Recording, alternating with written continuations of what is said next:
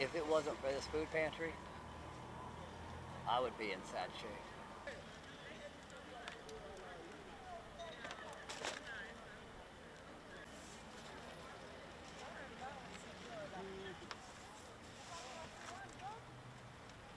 I've seen people before me work till they almost died, and I wanted to be able to retire and just have a little bit of enjoyment.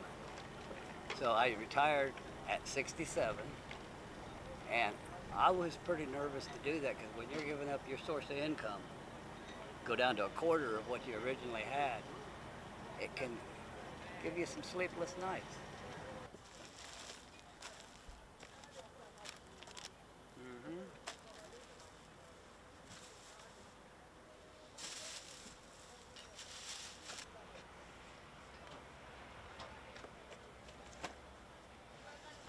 So as food prices are higher, as more people are in need of our services, we're seeing decreases in some places that are really impacting us too.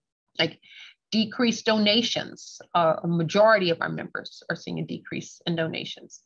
Decrease in government supplied commodities at a time when we need it the most, and decrease in retail and manufacturing donations too. So it's a perfect storm.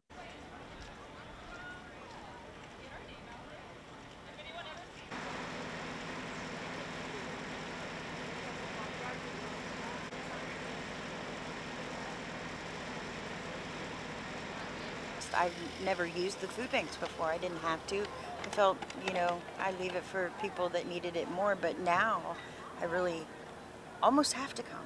I mean, it's changed very fast.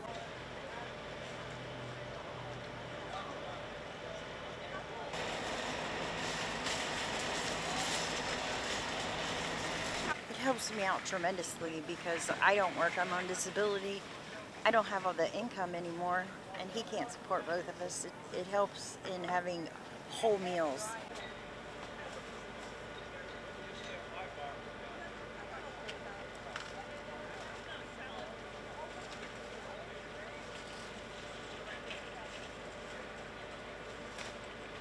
Each distribution, we try to provide 3 to 5 days worth of food for each person that's in the household. Right now, we're 1 to 2, sometimes 3 days less than what we're able to give people.